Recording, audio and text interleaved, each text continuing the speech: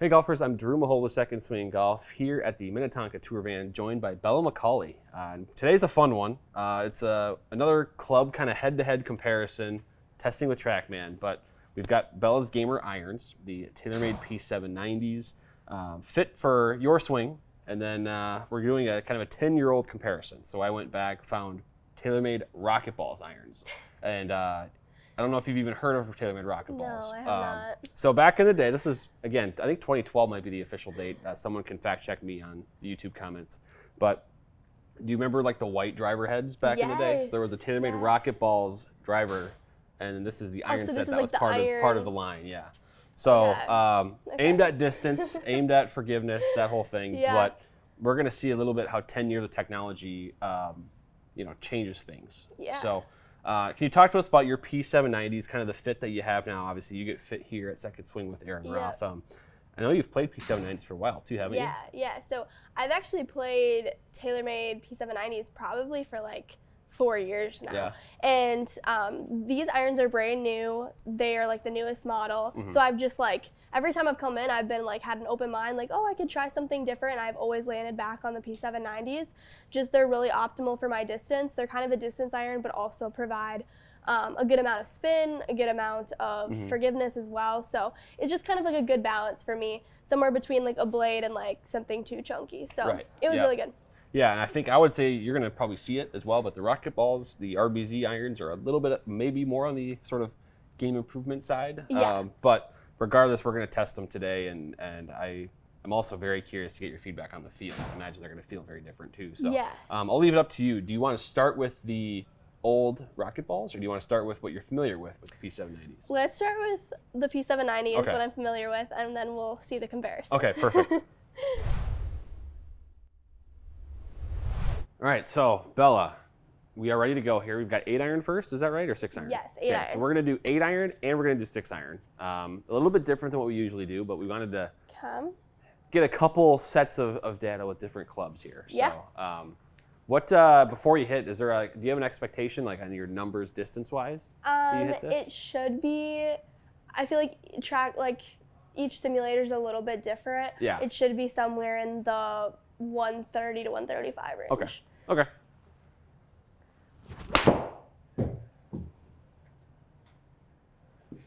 Yeah, that's a pretty darn good first swing.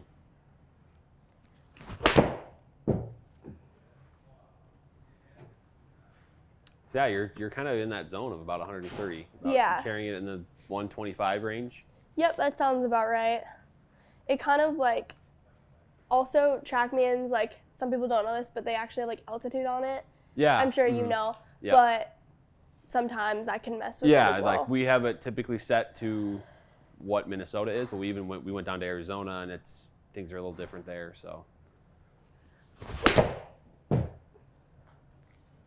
if we wanted to, we could make your 8-iron go about 170 yards if we wanted here. I'd be cool with that. Go the elevation up to 5,000 feet. That'd be cool with me. Yeah, so we did we filmed a podcast when we were in Arizona with one of our fitters, Cliff Walzak. He's worked with PGA Tour, LPGA Tour. He talked about being zeroed out. Yeah. What that means, you probably are aware of it too, like club path being 0, face angle being 0. You've had some pretty close to 0 you're pretty close. And he was saying how the top players in the world, it's so unattainable for them to get zeros. Yeah. You're getting pretty close here. It's something I would spend months working on all winter. Yeah. That's like the main thing I work on is face angle and club path. Those are like the two biggest things, biggest like telltale signs of what you're gonna do on the golf course. So pretty much I work on that. So hopefully it's anywhere like within like 2 degrees or less is typically pretty good. You're hitting the ball pretty straight if you do that. But you just got a 0.0 club path, so I had to point it out. A little more ball speed on that one. Yeah. Good. I mean, those are also, every one of those is like dead straight. You just, another club path at 0.0. That's funny. Okay. 5 shots in with your 8-iron. This is your Gamer 8-iron. Yep. You are hitting the ball, like you said. I mean, you said 130 to 135. That's pretty darn accurate. And then I'll bring up the dispersion here as well. We've got a pretty tight little pattern there of shots there. You can think about it. Your farthest one was a total about 137. Shortest one was just under 130. If we go to carry, pretty similar pattern there. So yep. What I'm curious now about is, well, first of all, I'll hand you this. This is a regular flex sort of stock steel shaft. Okay. So it's going to be a little heavier probably than that. But also, I believe the loft on these is going to be weaker. So because of that, you might not hit it as far with this.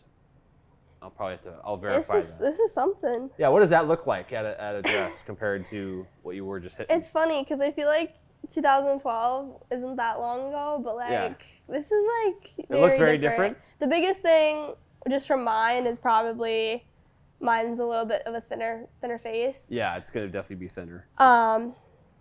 It also seems a bit heavier, but we'll see how this.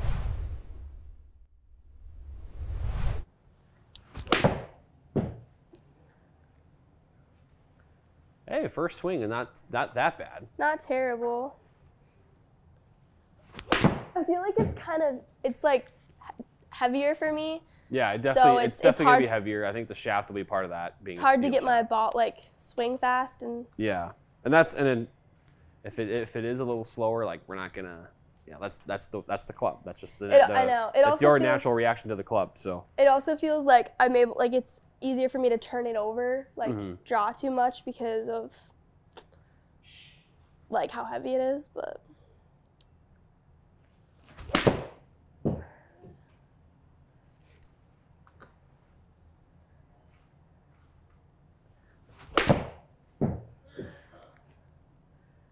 That was better. That was good. Wow. That was really good. But one really bad one. Well, and that's second to last. You're hitting different club. It's probably very unusual for you. That's why we're going to get two different club, like 6-iron and 8-iron. Yeah, one more with this one, but I actually did confirm the loft is actually the same. Oh, really? 30.5 degrees. So the loft should be very similar across both clubs here that we hit. So, okay. So one thing you noticed right away is that the weight of the RBZ with the shaft, which makes sense, was going to be tougher for you to get the club speed, which means your ball speed was a little bit lower. You were hitting it pretty efficiently. The smash factor was a little higher. What I will do is open up and bring the dispersion in here so we can see that. And that also kind of tells a little bit of a story here. These are 8-irons.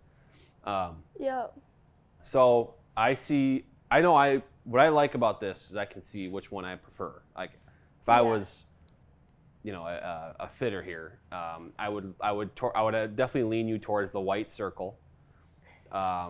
And I would also lean you towards the club that is more consistent, which is the P790. Yeah. Granted, again, this is a club that's 10 years newer. It's totally fit for your swing. So we're not actually trying to break down the scientific method here for which of these is better. But what did you think? I mean, you talked a little bit about the feel throughout, but feel, look, what did you think about hitting the RBZ there?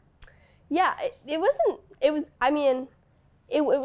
better than I thought it would be, to be honest. I hit it actually fairly solid, as you could see by the smash factor. I felt like I hit it pretty good. I think one of the differences was just like, the biggest difference was it being heavier. I couldn't hit it as, I feel like I couldn't swing as fast and couldn't hit it as far. Also, because of the heaviness and the lack of control, I noticed by that left shot, it was harder to have more control with how straight I was hitting it. Also, like that one, I kind of hit a little bit heavy, just because it's harder to have a good feel with a club that's too heavy for me. But yeah, because one thing I also want to point out too is the consistency of your face angle, right? So with the P790, your deviation on the face angle was under 1 degree. So, whereas up here, it was plus or minus 1.3. So you had a lot more variation to where the face angle was. And if we expand it, you can see, here you were closed 2.4 on that one. Then you were open 1.4 on this last one.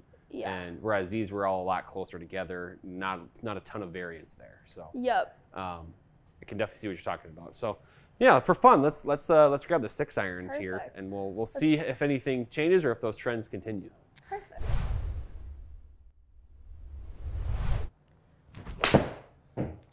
That definitely sounded explosive. Yeah. Oh, yeah. Maybe even more. Wow. Smash that one. These are really new clubs, so I actually haven't had a chance to dial in the be numbers. on TrackMan a lot with them. They may have gone slightly stronger on the loss with this latest model, if I remember correctly. Because that one smashed too. Look at that. Your smash factor is at 1.43 with that shot. That's pretty good.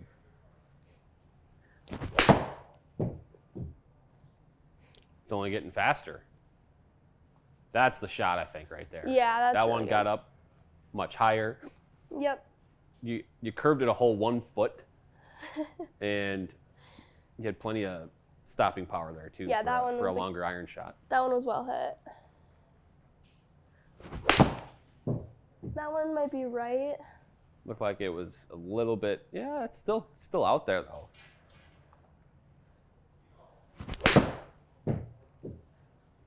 Yeah, wow.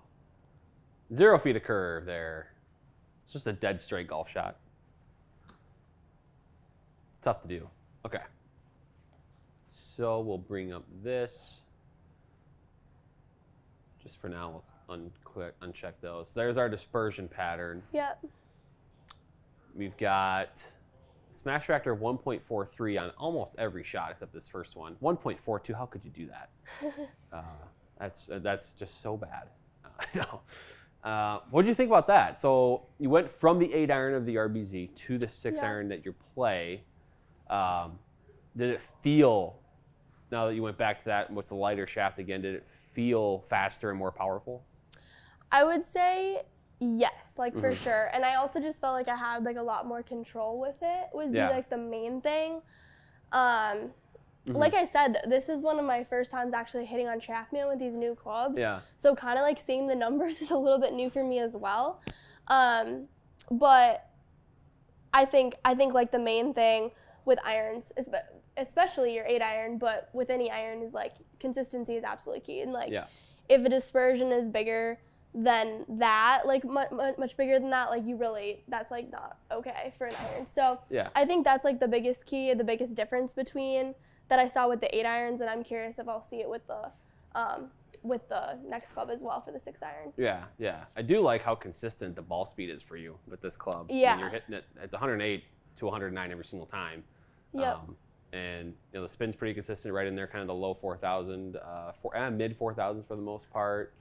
That launch is the 20 degrees. It's all pretty consistent. So I'm curious now too on that part as well, how consistent the RBZ 6-iron will be. So all right, I'll give you that. Got it right here. Perfect. Again, I'm sure it's going to feel a lot heavier. It's funny. I remember that like coming out. Those white club heads. Yeah. Those white club heads. My cousin had one, and I thought it was so cool. Those were the item in golf to have. They were. Interesting. Did you felt like that? You hit that one good? That was pretty good. Okay. I'm just curious. We already saw a big difference there in some numbers. This club's definitely a little bit quieter at impact. Yeah. P790 is a little bit louder. But that's crazy. I only have a 4 miles per hour like difference in ball speed, but like the total's like huge. Yeah, different. So far again. What's the loft? Is the loft? It should be very similar. Yeah, I mean because the 7-iron lofts for both are the same. So because you're launching it at the same launch angle, right? Just around 20.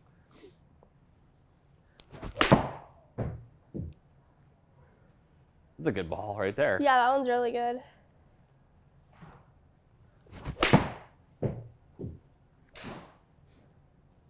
Those actually felt really well hit. Yeah, I mean, you hit that club really good. Those are 5 really, really good shots. Is that 5? I think that's 5. Yes. Counting correctly. Yeah, it is. Okay.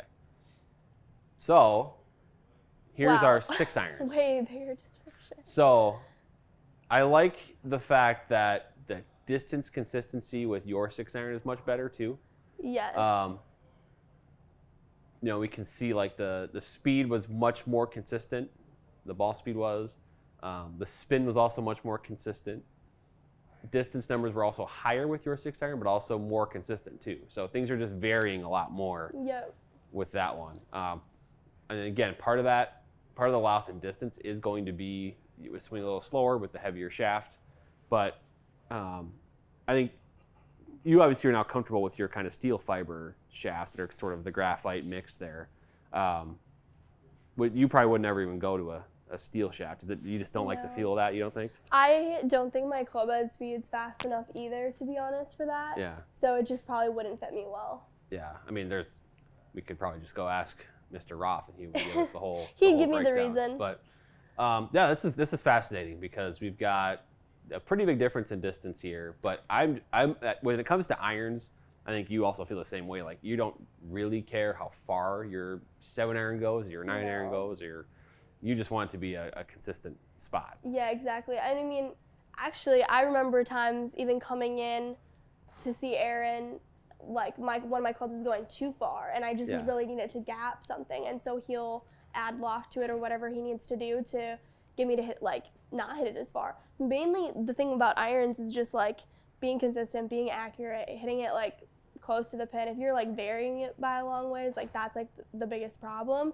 It doesn't really need to go to the furthest. Like the main thing with distance, it just needs to be like a good gap between clubs. Right. Because like even for this one here, you got this ball that went 153 that's like a total, problem. 142, Yeah. And then the other one here that carried 156. So that one's in the front bunker, that one's in the back one. Yeah, you basically have one club doing the job of 2 here, which is I shouldn't say the job of. It's giving you a wide range of numbers. Whereas these were all, you got your longest shot here carried 163, your shortest one was 156. That's a lot tighter range there. So this was fun. That was interesting. It's kind of what I expected. I figured with the heavier shaft, it might not be a total apples to apples, and it never would be. But clearly, you have a better fit in your bag right now, which makes a lot of sense. That was fun for me too, because I was not sure what to expect when seeing that. Something that's like same brand, not too big in technology, like of a difference. Yeah. But to see like that big of a difference still with like distance is crazy. Yeah, pretty big difference. So.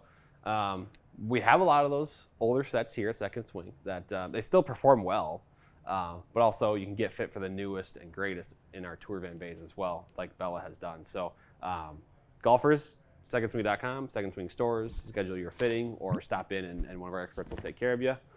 Bella, thank you for doing the test today. This was fun. Yeah, thank you. Get rid of those 2012 irons. Come in for exactly. some new ones.